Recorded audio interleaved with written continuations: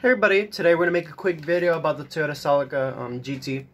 I'm going to be telling you guys what's the best mods you can do on your car. Based on my experience, I've had two Celicas. I've had a 2002 Celica GT, and I've had a 2003 Toyota Celica. My first one was actually black, had a big spoiler on it, raciest rice box you'll ever find around the block. My second one is actually the one that I still own now, and I've owned it for almost 2 years. It's a 2003 Celica. It had 225,000 miles on it, just about. And I've done basically everything on it except an upgraded pistons or any type of crazy stuff like that, engine-wise. And with my first Celica, that one had about 225,000 miles, just about also. And I didn't really do much to that car. I think I painted the interior and I painted the body parts of the car, but that's really much it. So I'm going to tell you guys about the mods list that I would go by if I were to own a Toyota Celica and were to do everything all over again without dropping so much money on stuff. Alright, so number one, what I'm going to say is going to be the exhaust. The exhaust is going to help a lot because of the fact that our cars are generally slow. The GT is just generally a slow car. And the exhaust note sounds pretty good, especially when you get on the highway and you're going up through the RPMs. It's fantastic, and it sounds fantastic. Just as long as you don't get anything off eBay, or that's really it. As long as you don't get anything off eBay and you have a shop custom make one. I'm gonna give you guys how I made mine. I actually had mine. It's a DC Sports exhaust tip. The exhaust muffler. It's small. It already has a tip on it. For like $60, and I had them custom make the pipe off of a NVIDIA exhaust and had that clamp that onto that, and then they made me an exhaust, and it sounds fantastic. The eBay ones generally rattle when the muffler goes bad, and it's completely annoying, especially after like I've heard like 6 to 7 months. The muffler will start rattling and it'll sound really raspy. And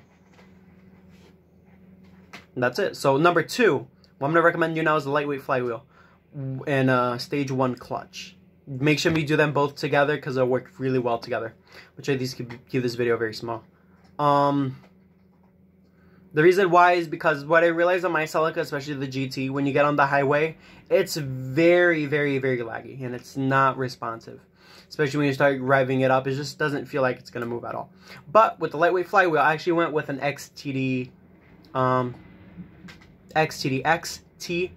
flywheel, not an XZE, XTD flywheel. It was a lightweight flywheel. It cost me around $250 or something like that, and it did wonders to my car. Now when I get in my car and I'm on the highway and I'm in a little bit of a rush and want to have fun, it's extremely responsive, especially with the stage 1 clutch. It's firm. Everything just feels fantastic, and it feels like a sports car once I put those in, and it feels amazing. The only cons about it is that you hear the lightweight flywheel. You'll hear it go shush, shush, shush. You'll obviously hear it because of the lightweight and on the crank. Number three, what I would recommend is if you don't want to get into doing the dirty work of doing a flywheel and a clutch, the best thing I can recommend you is doing a short shifter. I went with a Rev 9 short shifter. Let me see how much were those.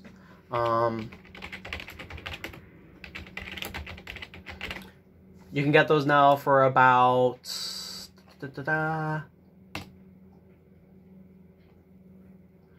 no, that's extremely overpriced. It's saying $700. No, it's usually like around. I paid like $70 for mine, but that was like 2 years ago. Why is it so pricey? Yeah, it's right here. Short shifter on eBay, $60. But do not get a 6-speed, which is the name of the brand. A 6-speed short shifter. I went through the issues with this on eBay and told them that it wasn't working. I wanted a refund on my money, but they never refunded me on money. What's going to happen is if you get the short shifter from eBay without the bushings, like if you solely get the stick, I'm going to show you guys in a couple seconds of what it looks like. It'll crack the bushing because obviously it's worn and stuff like that. You want to get the Rev 9 one. Let me show you what it looks like. 6-speed. It was 6-speed. That's what it was. I'll show you right now what it was.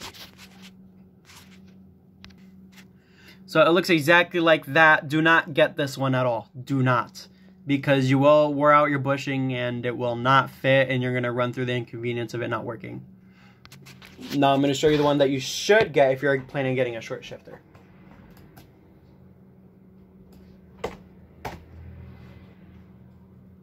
And it does come with the bushings, and it does come with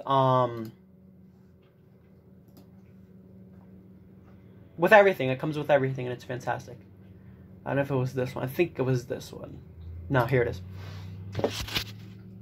And I'm making this easy for everybody so everybody knows what to put in the car, and they know by me that this will work for your car for sure and you won't have problems. This is what I have exactly on my car, and it's fantastic. And it's $60. It might be a little bit pricey for the high school guys who don't really have a job or anything like that, but it's 100% worth it when you buy this. And I can completely guarantee that for you because I'm the one that has it on my car. And I've had it for like at least a year now. So what I'm going to recommend next, I recommended you the exhaust, the flywheel, the short shifter. Now I'm going to recommend you the bushings for the cables because this is what's actually been doing the most for me, and it's helped me the most, especially when shifting and you feel like you want to be a Honda Civic at 3 o'clock in the morning. It's fantastic, and it makes a big difference, trust me.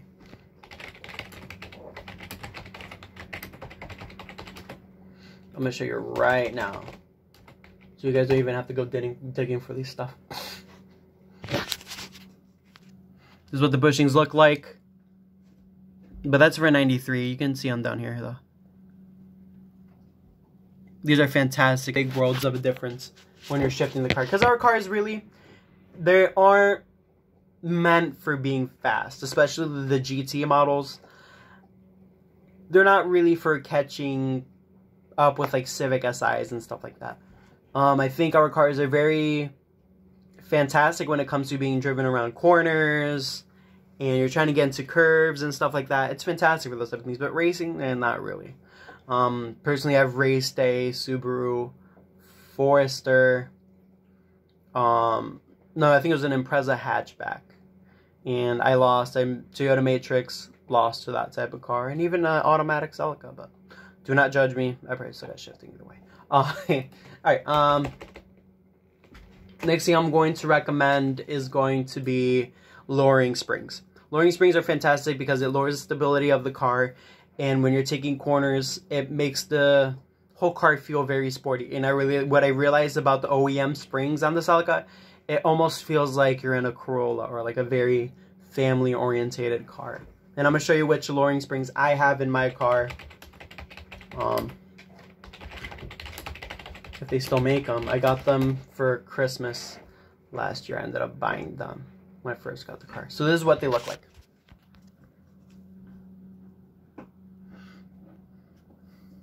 There, 2003. These are the lowering springs you want. I've had them on my car. I've had them in my car for the past 2 years, and they've done really good for me. The stability is fantastic. I thought they looked very cheap. Megan Racing, never heard of them ever before. But so far, I've been doing really well with them. I'm still on the OEM struts. I wish I would have upgraded my struts. And I'm going to recommend that. Upgrade your struts while you're doing these to it. But if you can't, and you want to slap in the lowering springs on your OEM struts, then feel free and go ahead. It'll work just fine. And you'll feel absolutely different and fantastic. I promise you that. So for today's list, like I recommended you today, and I'm going to recommend this for everyone that wants to own a Celica. A muffler, do not get no eBay muffler, have it custom made.